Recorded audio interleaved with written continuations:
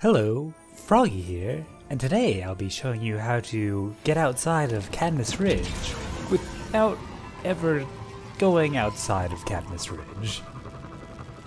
So it's very important that we start at the Styrian Abyss for this, for reasons that I don't understand at all.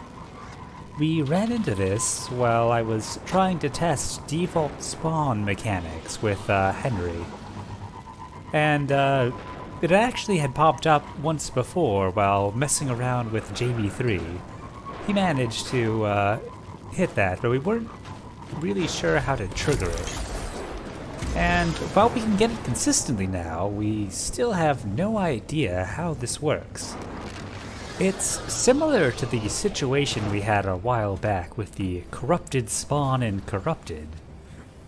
Except that for this one, for some reason, having touched a Styrian Abyss is seemingly very important. And now for the strange part. So I've just hit Cadmus again, and I'm just going to die here. This should give me my default spawn point, which is here. This is not inside the map. Not quite sure why, but it's fairly silly. Well, might as well do some bonus out-of-map exploration now that we're here. Perhaps the strangest thing about that default is that if someone joins your fire team, they won't spawn there. They'll spawn in-map. But if they go into Bray and head back, they will get the out-of-map default spawn. However, if they join you inside Braytech, they won't.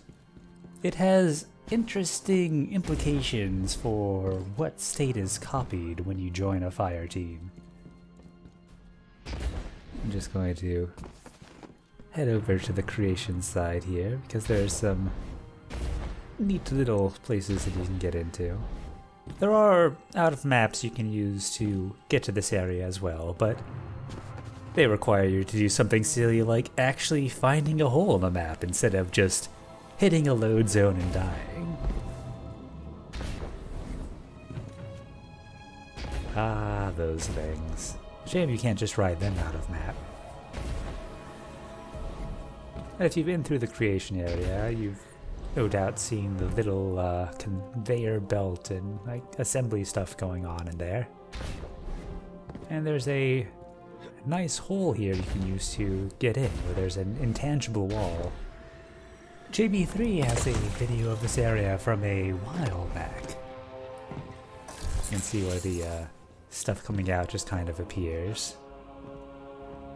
And the hole that we used is actually the area that opens up where it puts those blocks. So you can kind of see why the collision there might be a little bit wonky. Anyways, we can just take a little ride on this conveyor belt. Or really more of a walk, since it doesn't actually move you. I wonder where all this stuff goes to.